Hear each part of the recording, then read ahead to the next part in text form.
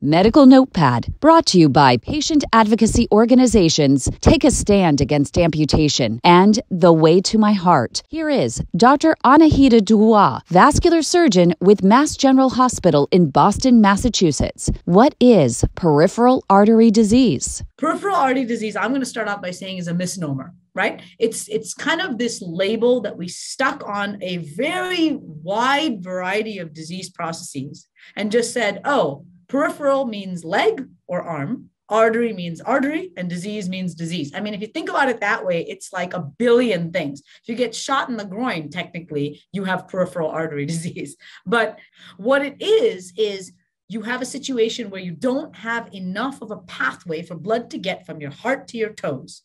Really, the way to think about it is in categories.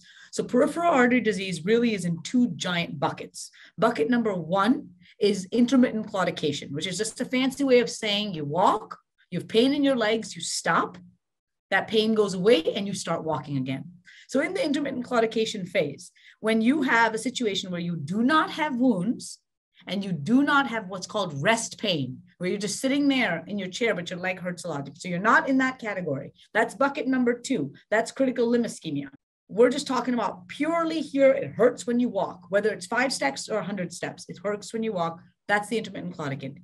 That patient can really, really turn their life around by walking. With Medical NotePAD, that was Anahita, vascular surgeon with Mass General Hospital in Boston, Massachusetts. Medical NotePAD is a series for educational and informational purposes only. Advice offered is not a substitute for medical advice from your own supervising physician. Do not act on any information provided in this series without the explicit consent from your own healthcare team. For more information on peripheral artery disease, go to standagainst.amputation.com. For peripheral artery disease support, go to thewaytomyheart.org.